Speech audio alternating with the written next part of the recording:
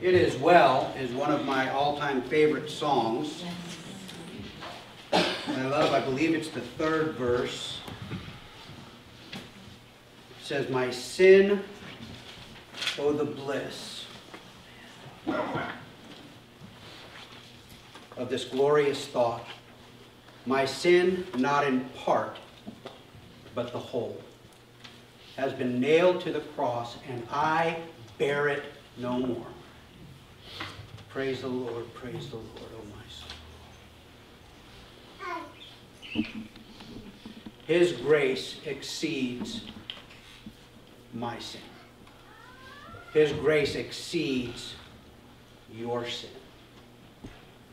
And wherever it is, whatever it is, that the enemy, the liar, the accuser, keeps whispering in your ear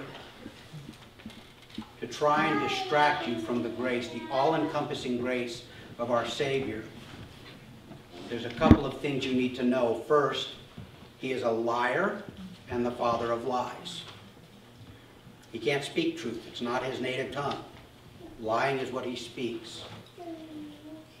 He is the deceiver. He's going to make all of those lies sound awfully right on. He wants to trick you into believing the lie, and he's the accuser of the brethren. He likes to point the finger.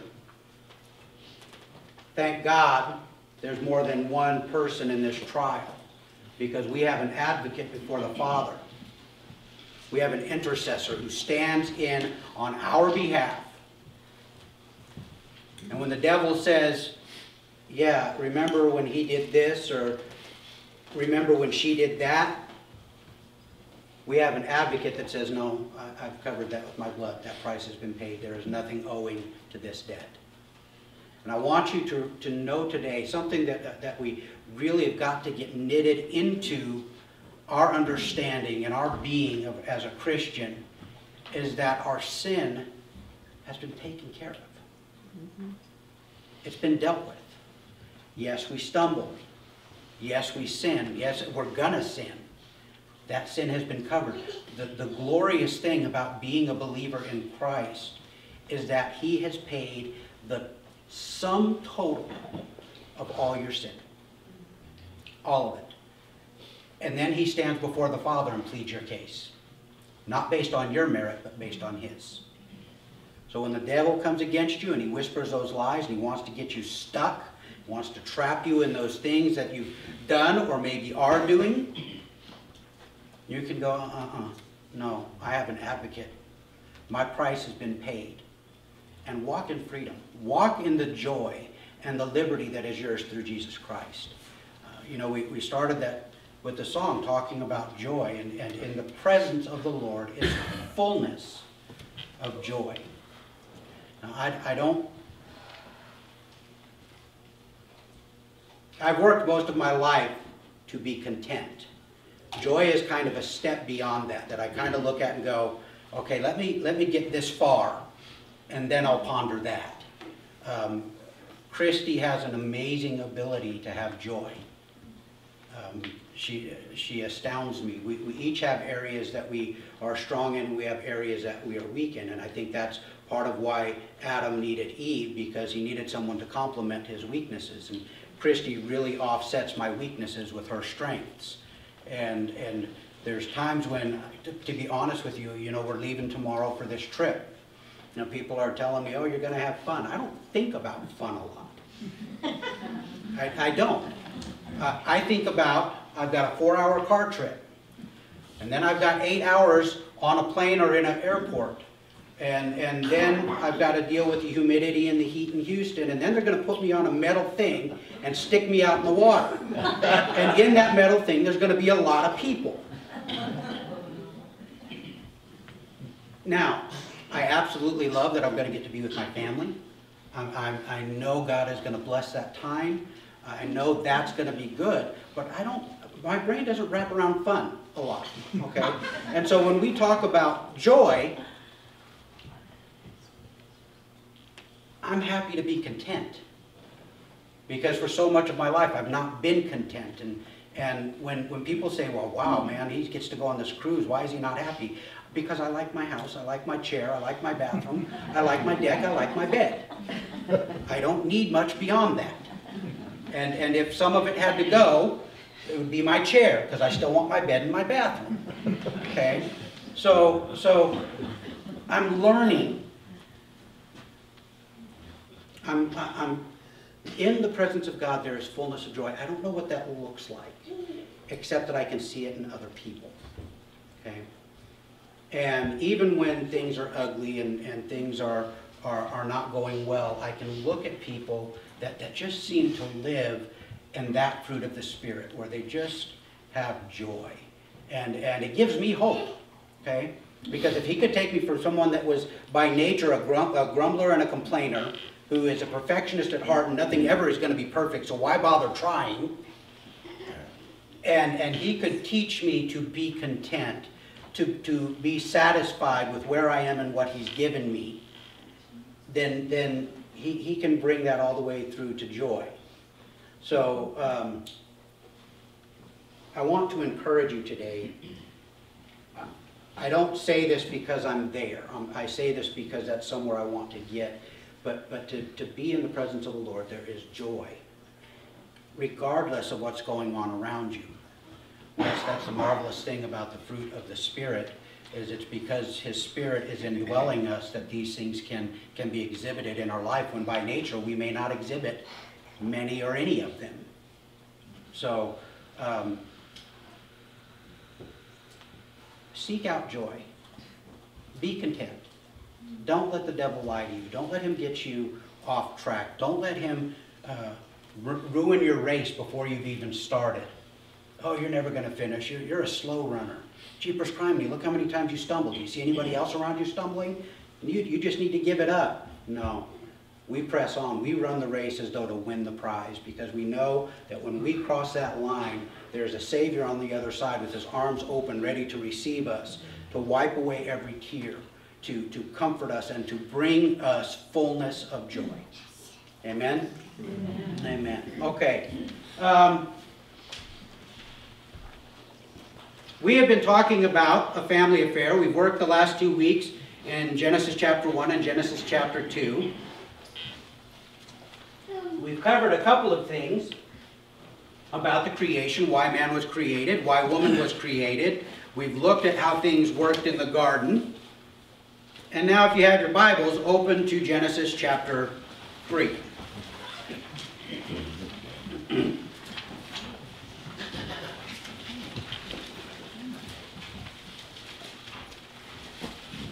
I'm going to bounce around a little bit today. I do not have an overhead for that. I apologize. I wasn't really sure where this was going, even last night. I told Christy, it's kind of like the Gordian knot. I've got this string that I see, and this string leads me into a huge knot, and I'm not sure how to get into follow the string without getting into the knot. So I'm taking you into the knot with me, okay? So in Genesis 1, we see the creation. Genesis 2, we see that God goes back, or Moses goes back by the leading of the Spirit, and he goes back to the 6th day, and he dwells in the 6th day, and then God created man. He named all the creatures. God put him in the garden, and then God said there's not a suitable helper. We talked about that man was created from the dust, that in some way that we don't really understand, man is intrinsically connected to creation. And when there was not a suitable helper found, God did something unique in all of creation, because up to this point we've seen things that were created just because he said, let it be. We've seen things that were created out of the creation, all the things that came up of the dirt and the earth and the dust, God created and breathed into them life. But then he creates woman. And he creates woman out of man. And that's the only time that we see this, except kind of in a different view, when Jesus was born. Okay? And that one, it was kind of the reverse, because he created the Messiah, the Christ, out of woman without man. Okay? So, unique in all of creation. And then chapter 3. And we're going to read a little bit, and here's where things get ugly. Okay? So in verse 1, we're just going to read down here for a little bit. It says, "Now the serpent was more crafty than any other beast in the field that the Lord God had made. He said to the woman," now I don't know about you, but I'd have been freaked out right there. A talking snake. I don't like snakes to begin with, and I certainly would not like a snake to talk to me. He said to the woman, "Did God actually say, 'You shall not eat of any tree in the garden'?" And the woman said to the serpent, "We may eat of the fruit of the trees in the garden, but God said, 'You shall not eat of the fruit of the tree that is in the midst of the garden, neither shall you touch it, lest you die.' But the serpent said to the woman, 'You will not surely die. For God knows that when you eat of it, your eyes will be opened, and you will be like God, knowing good and evil.' So when the woman saw that the tree was good for food, and that it was a delight to the eyes, and that the tree was to be desired to make one wise, she took of its fruit and ate.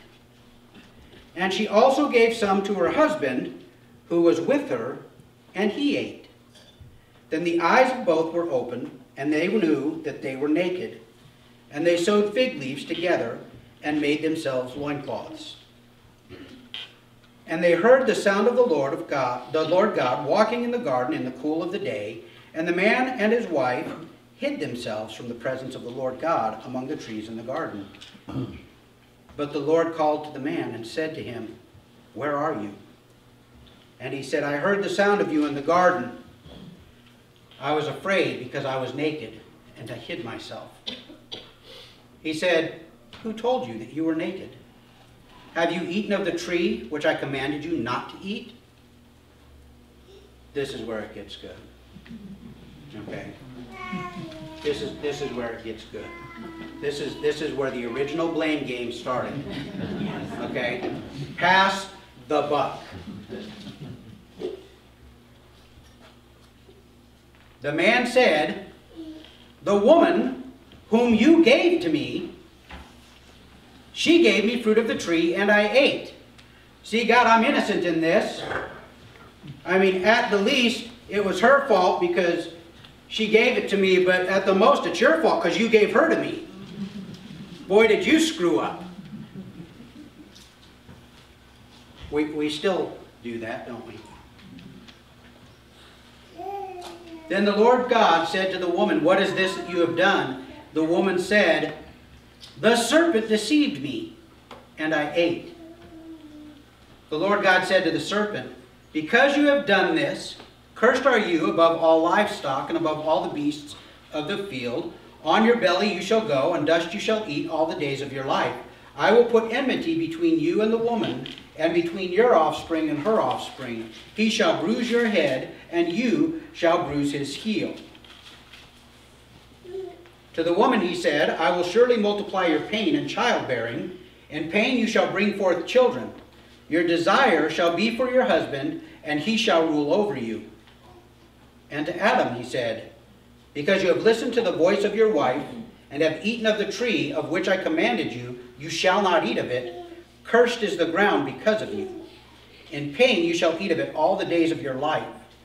Thorns and thistles it shall bring forth for you, and you shall eat the plants of the field.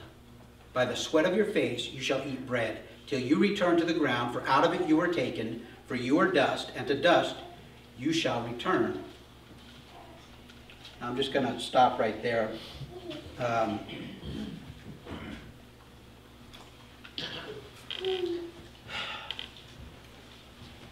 Well, they had one good day. Scripture doesn't tell us where, how long, what the intermediary was here. We don't know how many days from the 6th day until this happened. All we know is that at some point after the 6th day, this happened. Okay?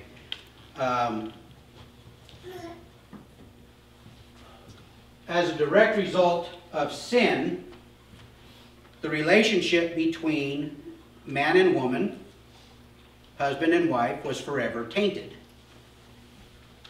All relationship was tainted.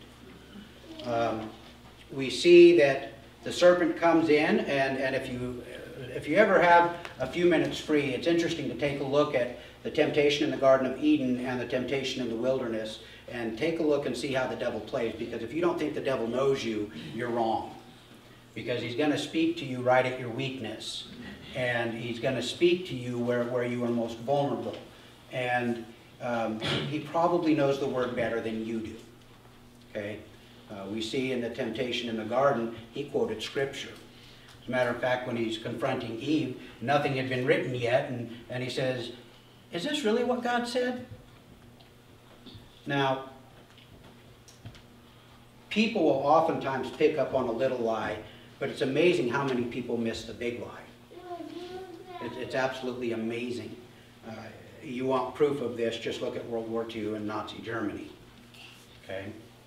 The very idea that a Christian nation, and I use Christian in quotes because what they did was very obviously not of Christ, but a Christian nation that could be deceived into believing that they were the superior race and that they had a right by their very being to destroy any race that they saw not fit to be on the planet. And of that was primarily the Jews, but we also know that a lot of the Polish were killed. We know that a lot of gypsies were killed. That we know that anything that basically the leadership thought was unworthy was just to be eliminated. And yet we had an entire nation that went along with it. And we still see things like that going on today. Okay? So they're in the garden, the serpent comes in, he talks to the woman, she's not surprised, so obviously there was some kind of communication that they had that we don't have, because my dogs don't understand me half as well as the snake understood her. And as a matter of fact, my grandchildren don't understand me half as well as the snake understood her. And the serpent comes in, he confronts her. First he questions the reality of what was. Is this really what he said? And she says, well, we can eat of any of the fruit, except of this tree, and that we're not allowed to even touch. Now, I don't know if God amended his directive to Adam somewhere between chapter 2 and chapter 3, but we know in chapter 2, God told Adam, do not eat of the fruit. He didn't say anything about touching it. I don't know why that's significant, but it's in there, so I think it's important. But I personally, I think it's the same thing we do. God says don't do this, so we back up a step and draw a line so we don't cross that line to get to the thing we're not supposed to do.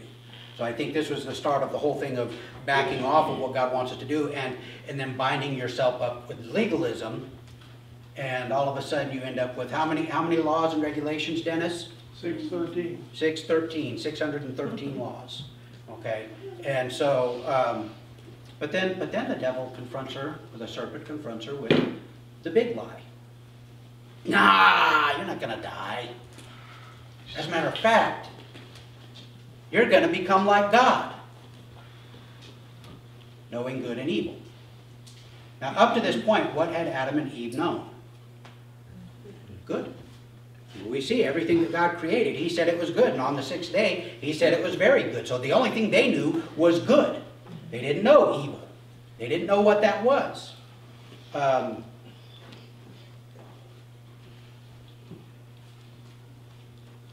Couple of things that we're going to draw out of this story. Why is this significant when we're talking about family relationships? Right here is the root of why family relationships are so often broken. It's why so few family relationships work anywhere near like what God designed and intended them to work like. We see in chapter 2 that God created man and put him as a steward over all of the earth. He says, this is yours. I want you to go out to have dominion and subdue it. Now, we don't understand that that was a stewardship, because we look at subdue and dominion as very powerful, very strong, striking words, and oftentimes out of context with what God is intending here, because you notice he didn't give any of it to man. He said, take care of it. Scripture makes it very clear. It's all God's. It's all his. Okay? And then God said, well, he needs a helper in this, and so he created woman who was to help man, and they worked together. I don't know what it looked like. I'm guessing that Adam took care of naming the animals and Eve named all those weird flowers and fruits. You know? I would not have come up with the word pomegranate. Okay? I would have probably come up with apple with thick skin and fruity seeds, which, you know, is kind of hard to say. So I think they were working together, and I think they complemented each other, and I think that Eve was able to help Adam to accomplish everything that he did, and in doing so, she accomplished everything that God had directed her to do. Now, we're going to get into this thing here, and I'm going to step on toes, okay? And I want to apologize if I hurt you, but I'm not going to apologize for the word, okay? My intent is not to offend anyone. My intent is to share with you what God says, how things are supposed to work, okay? So we see the curse that comes in. Did you ever want really bad to do something, and when you did it, you realized it was a train wreck and it was not a good thing? You know, you don't want to find that out about hang gliding or parachuting. So, I have a brother who is deathly afraid of heights. He, somehow or another, he was living in San Diego, he was in the Navy at the time, he got connected with this group that would help people overcome their fears. And so, as part of this, they were going to have him parachute out of an airplane to help him overcome his fear. He's still alive, so don't, you know. Well, bad enough that, you know, you're going to confront your fear by doing one of the most scary things there is. But then they brought the news people in, and they actually did a story on this group and how they were helping overcome fears. And they chose my brother to be a part of that. And they interviewed him beforehand, and how he didn't like heights and what they were going to do. They were going to buddy jump, and they show him getting the stuff all zipped up and packed on and getting on the plane, and the plane goes up and they're talking, and the instructor's telling him what he needs to do, and okay, we're getting ready to do this, and then you see him go out well, but Keith didn't go. He stayed on the plane. For which I commend him. I mean, it's a dangerous enough thing that you get into something that's made you go up in the air, but then why in the world do you want to jump out of that, I don't know. But so Keith still has a little bit of that fear going on there, but you know, when God created things, He created them to work in order. We see in 1 Corinthians tells us that God is a God of order, not of disorder. Okay? And when Adam and Eve were in the garden, there's a couple things I want you to see in this story, in this narrative. The first thing is, let me change that, not this story, this history, because this is not a fictitious tale. The first thing is that the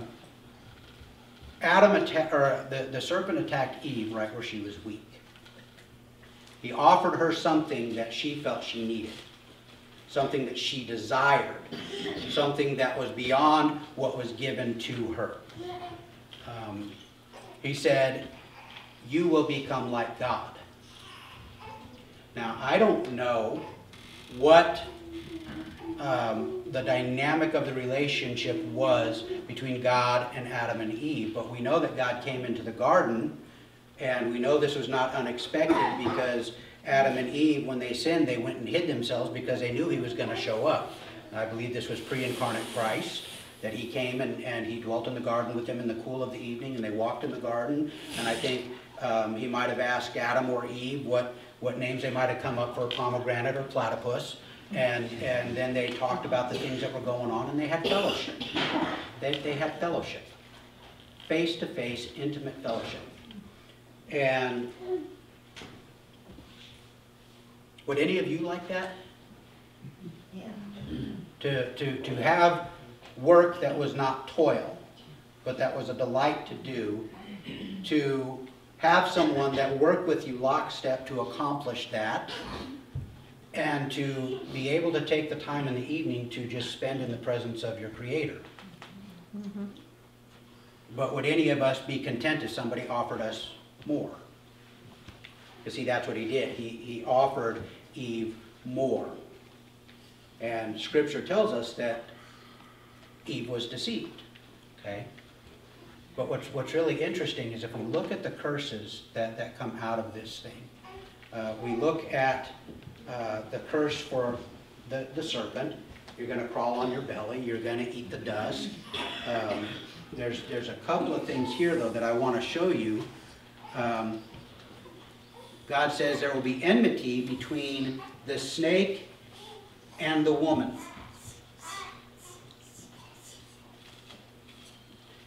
I am absolutely biblical and scriptural when I have no desire to ever see or touch or be around a snake. Okay? I don't like them. I'm sure there's a purpose for them on the earth somewhere, just not around me. Okay? They became enemies of man. All right? The serpent. And we know from other passages down the road that the serpent is the symbolic entity of the devil. Jesus calls him that ancient serpent, the devil. We see in Revelation that the serpent, the dragon, will come and wage war against the woman and her child, and then ultimately against her people. We see throughout Scripture that anytime that there is a serpent referenced, whether it be an actual serpent or possibly Leviathan or the dragon, it's always with a negative light. It's never with a positive. Okay? Now, I don't know. Scripture doesn't tell me. You know, was the serpent possessed? I don't know. It doesn't tell me, so I don't think it's important that I do know. I know that the devil used the serpent or appeared in the guise of the serpent, or there was some kind of connection there between the devil and the serpent. But then he says something very interesting. He says, not just between you and her offspring.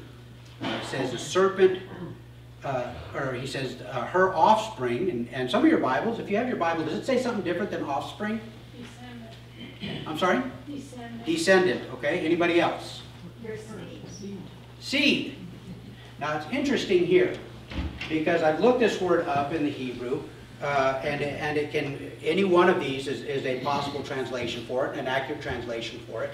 But what's interesting about this is in the New Testament, when Paul refers back to this situation, he's in Galatians chapter 3. Let's turn there real quick. Galatians chapter 3.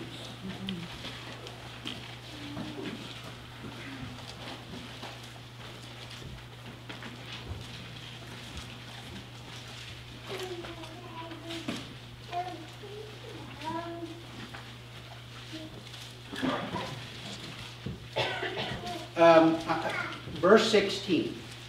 This is something that we need to understand, because I've spoken repeatedly that I don't believe there is any word in Scripture that is there by accident. Everything is in there specifically because God wanted it there.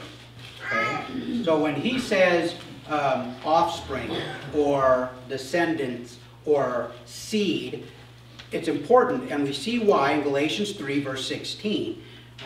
Paul is writing, he said, now the promises were made to Abraham and to his offspring. It does not say, and to offsprings, referring to many, but referring to one, and to your offspring, who is Christ. Okay? So we see, in the midst of the very first curse, we see a prophetic statement of deliverance. Okay? Now, when God is speaking to the serpent, he will bruise your head and you will bruise his heel. If you step on the head of a snake, what happens to the snake? It pretty much dies. If the serpent bites your heel, what happens to you? Well, it kind of depends on the serpent. But, you know, at the worst, it's possible you could die. We see right here an illustration, a picture of Calvary. An illustration of the cross. Now, when Jesus was in the temptation in the desert, It says that the devil left him for a more opportune time. Okay? And we see that periodically the enemy comes in, but we don't recognize it as the enemy because he comes in the guise of other people. He comes in the guise of the Pharisees and the Sadducees and the scribes and the Herodians and those that set themselves up against Jesus. And he's working to undermine everything Jesus is doing. We see this contest going on, and back and forth, and back and forth. And then we come to the cross. And the serpent definitely bruised the heel of the seed. Because in his not understanding God's plan, he did exactly what God intended, and he nailed the Son of the Almighty God to the cross and killed him. Okay? Oh, but God is so much better a planner. Okay? Because see, before God ever spoke a word of creation into existence, the Godhead had already decided that man was going to sin, and that man was going to need a Savior from that sin, and that the only way that a Savior could be provided for man who had sin was for a sinless man to be made, and since a sinless man couldn't be made from man, it had to be made of God. And the Son submitted himself to the Father's authority, and he came and took the place, our place, on the cross, and he became the precious lamb, the lamb without blemish that was a sacrifice in our place. Now, if the story ended there, the blood was shed in our behalf, and we are given freedom from our sins, but God didn't stop there because he wanted to prove that the cross was enough, and so he raised Jesus up from the dead, and that's where our hope comes in, because if Jesus is not resurrected, then we won't be resurrected, and we're fools above all men.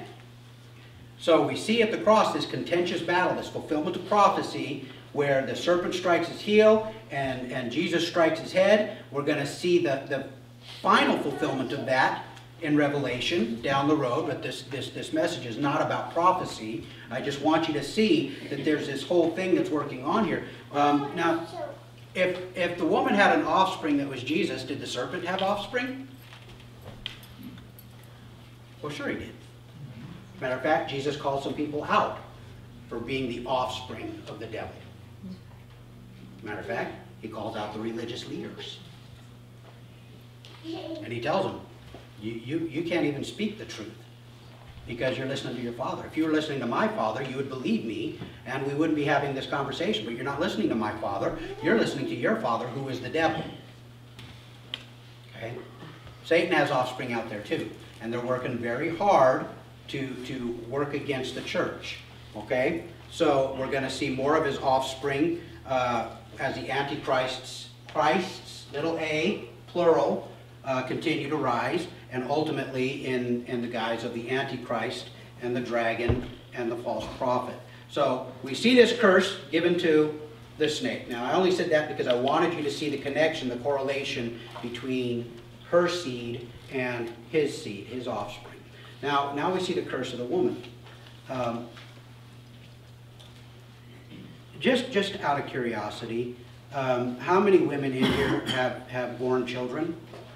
Put your hands up. Did it hurt? Oh.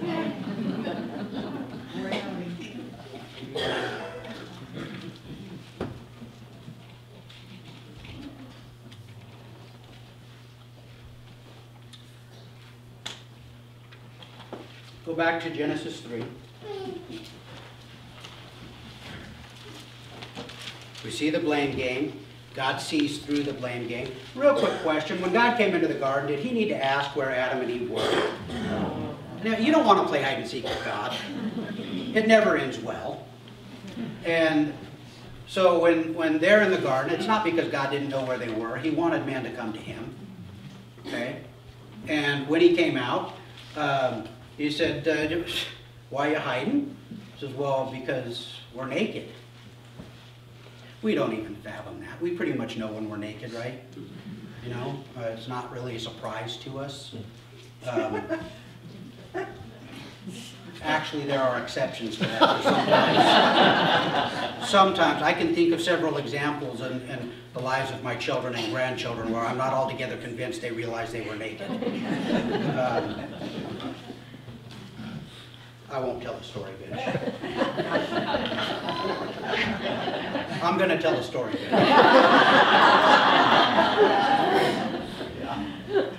How old was Benjamin? 4. 4. I thought he was like 16. No, Benjamin was about 4. It was in the summertime, and Christopher and Donovan had gone out to play on the trampoline and in the sprinkler. And Benjamin was inside, and he decided that he was going to go outside and play with them. We told him, okay, you got to get your swimsuit on, so go change, and then you can go out and play with your brothers. So, I don't know. 4 hours later, I don't know. It was probably maybe 10 minutes, I don't know. I had to go into my room to get something. And as I'm walking by, Benjamin and Mackenzie's room was across the hall from mine and Christie's. And as I'm walking by, I hear somebody in the room. Okay, well, Christy and I had already determined that Benjamin is her child. She connects with him in a way that Benjamin and I don't connect, because their brain operates in the same way, okay? And I'm walking by the room and I hear this noise, and so I kind of back up and I look in the room. Sweetie, could you come here, please? What? Come here. Can you please explain to me what he's doing? And so she puts her head in the room and she starts laughing. Benjamin is in there, butt naked, squatting. I don't know how he does it. I can't do it, but he squats so his feet are on the ground and nothing else is, but he's squatted. He's like in a little ball, and he's playing with robots and monsters. Now, I don't get that, because I know when I'm naked. And there's usually not anything more important when I'm naked than being not naked. And so Christy starts laughing. She said, I know exactly what happened. He went into his room and he started getting undressed, and he saw the toys that were laying there for where he was playing with them earlier, and his mind started working, and he started playing with his toys. So I guess it is possible for you to be naked and not realize that you're naked. We have living proof of it. Did you remember you were naked? Not at the time, yeah. Okay, so key clue right here. You know, Adam goes, we were naked. Well, God automatically, yeah, you're naked. That's how I made you. And so, who told you we're naked? And then the blame game starts. But see, here's the thing. I'm gonna wrap this nugget up real tight right here, and then we're gonna get into how this Gordian knot is unraveled in the New Testament. So today I'm going to leave you all knotted up, okay?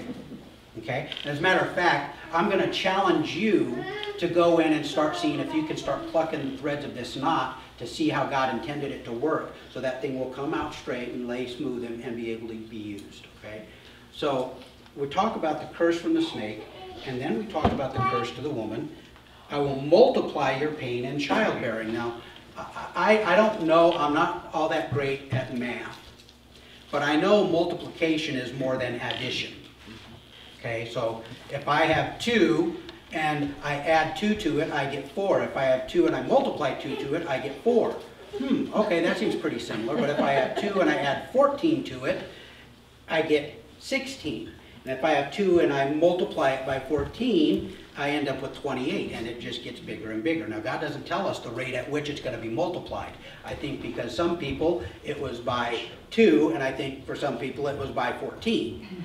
Okay? But I know that the pain in childbirth, and actually the idea behind this is not just the childbirth, but also the raising of the children. It's difficult, it's hard, and it's painful. Okay? And it doesn't just end at childbirth. I remember after Christopher was born, that was one of the few times that Christy ever had any kind of postpartum, and she was sitting there looking at him and she was crying. And I thought, well, that's odd. Why are you crying? And she was trying to share with me, he will never love me as much as I love him. And I know moms feel that. There's a connection there. I think that's part of the uniqueness of your creation, because you were brought out of man and you bring forth man from yourself. There's that connection. There's that thing that dads and kids don't have. Not to say dads and kids don't have a connection, but it's not because of that biological connection, okay? So there will be pain, not just in the birthing, but also in the rearing and the raising of them. And then he says, your desire shall be for your husband. Does somebody else have a different reading there? Verse 16, the last part of it, says, your desire shall be for your husband. Against. Your desire shall be against your husband. Anyone else? Huh? See, this is an interesting passage because it does not translate well into English. Okay? Most biblical scholars, as a matter of fact, every scholar that I looked up to get their insight on this, whether they were Hebrew scholars or Christian theologians, they all said the same thing within the same context. That this is not saying that Eve is going to want Adam. This is not saying that Christy is going to want Glenn. This is not saying that Shelley is going to want Tim. Okay? Those things come about biologically and then through conscious decision in addition to the biology. The idea that is being portrayed here is that her desire is going to put her in contest with her husband. She is going to be striving with her husband. Now, how do we come to this conclusion? Well, the Hebrew leaves it a little vague, but when you look back to what the sin was, and then you see how the curse was applied because of the sin, what was Eve trying to do? She was trying to become like God. She was telling the Creator, she was telling Almighty God, I am not satisfied with what you have placed me. I want to exceed that. The devil got her in the same thing that got him, because he did the same thing. He said, I will exalt myself above the heavens. I will place myself on the throne in the mountains of the north. I will be like God. Okay? So we see that the deception that Eve fell for was that she was going to desire something that God did not desire for her. And we see in this curse that God is laying out for all of mankind the contentious relationship between husbands and wives. And it's not women, it's not all your fault. Okay? I want to make that very clear here. Because when we get into this thing, because of the way the world has taken this thing and the way sin has corrupted this thing, and then you add into that all of the designs of our culture, it's become this huge massive knot that it was never intended to be. Okay? And it says, your desire shall be for your husband or against your husband. You will want his place. And then notice what it says here. He shall rule over you. Now, man was not intended to rule over woman. He was intended to be the caretaker of all creation, of which woman was part of. He would be her caretaker. She was designed to help him. There was no contention in that relationship because each had a role to fill. One was not better than the other. Okay? One was not better than the other. If Adam was not capable of doing the task that God gave him, he would have said, gosh, I guess I'm going to have to make a second Adam to help him out. No. He needed a complementary partner. Somebody that could help his weaknesses. And that he could help her weaknesses. Now, going back to the garden, the serpent, the woman, she eats the fruit. What was Adam doing? He was right there with her. Adam was not deceived. It was because Adam sinned that sin entered the world. Scripture tells us Eve was the one that was deceived, but Adam, who was there with her, sinned. Look at what God says to the man. Because you have listened to the voice of your wife and have eaten of the tree, which I commanded you, you shall not eat. You have to take all of those things as one thought. He wasn't cursed because he listened to his wife, men.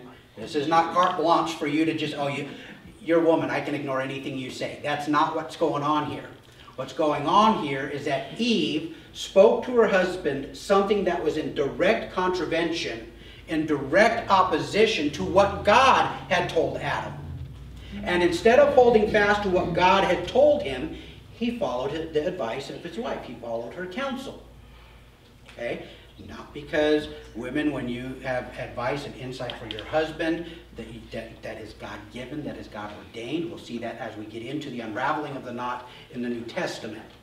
But when you lead your husbands astray, you are duplicating the sin from the garden. Husbands, as much as you love your wives and as much as you love peace in the house, and you don't want contention, if God has given you a directive and your wife is leading you opposite, it's the same sin as the garden. We have to hold fast to what God has given us, both men and women. We can't let the enemy deceive us. We can't allow ourselves to be taken off track. We can't allow ourselves to be removed from what we know God's will is for us. Okay? How do we know that will? He gave us a guidebook. He gave us instructions. And beyond that, he gave us his Spirit that will lead us. Okay? So, I'm going to wrap it up here. I didn't get nearly as far as I was hoping to. We see the curse comes in. All of creation is cursed. All of it is suffering the effects of the curse. And you see that in the curse that Adam gets. Because you listened to your wife and you ate of the tree which I told you not to eat, cursed is the ground because of you. And all of a sudden, work became toil. Okay? So, we have this now at the beginning I won't say the beginning. Yeah, at the beginning of sin, we have this mess because Eve didn't do what she was supposed to do, and Adam surely didn't do what he was supposed to do. She listened to the serpent. He did not defend her and protect her from the lie that the serpent was giving. She ate of the fruit and turned and said, "Here, it's good." And he went, "Oh, okay." Not thinking for himself, he ate of the fruit. And now we have a relationship dynamic that was never intended of creation, where man and woman will contend with one another for who's going to rule the house. Okay? Now, I'm going to leave it there because this is the way the world has seen this type of relationship since then. Thank God that we have the New Testament that corrects that wrong thinking for us.